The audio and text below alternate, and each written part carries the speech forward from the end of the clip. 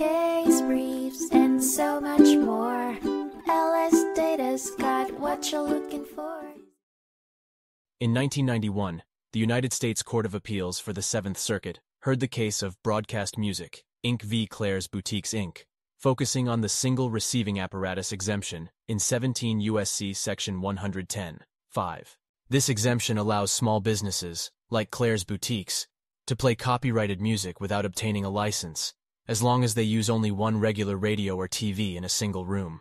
Broadcast Music, Inc. (BMI) sued Claire's for playing radio music in its stores without a license, claiming copyright infringement. In response, Claire's argued that it was exempt from licensing requirements per 17 U.S.C. Section 110(5). The district court granted summary judgment in favor of Claire's, and BMI appealed. The court ultimately held that Claire's met the requirements for exemption under Section 110(5), concluding that the stereo system must be home type, and using non-home type components could result in losing the exemption.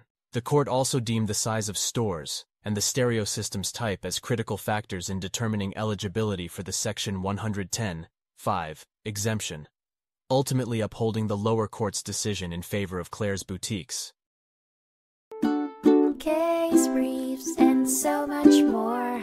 LSData's got what you're looking for. Visit LSD.law, elevate your mind. Leave the stress of class.